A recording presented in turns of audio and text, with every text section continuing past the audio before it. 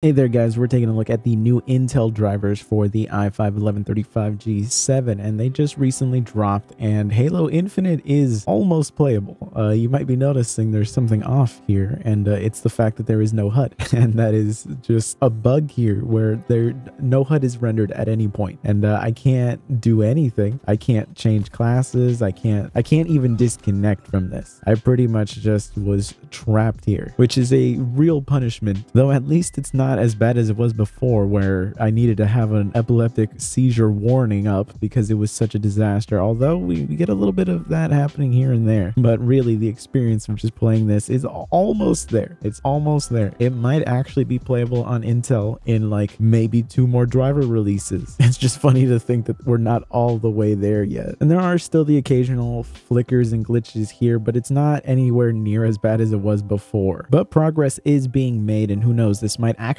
be playable by the time that the Arc GPUs actually start to ship. But I figured, well, if this is functional, then what other games that I was having issues with are now functional? So here I am trying to load into Far Cry 6 because it's a game that has given me constant problems on the i5, pretty much just crashing and giving me graphical issues all the time. Unfortunately, that is not resolved here. We are still having artifacts and just graphical glitches that eventually just lead to the game crashing. So definitely another one that we still have to continue to wait for Intel to eventually potentially make a fix for. Of course, I wouldn't get your hopes up because there are still even older games that are having issues. Here you can see Batman Arkham Knight still refuses to even attempt to launch. It just still continues to crash on me. It is not functional. It is still not fixed, and I don't expect it to get fixed anytime soon. Now, I was gonna include Star Wars Squadron in here too because it would actually also give me a issue with this GPU, but unfortunately the EA app just refuses to work on this laptop right now, so this is all I could show you right now. But so far, kind of still disappointed by these Intel drivers.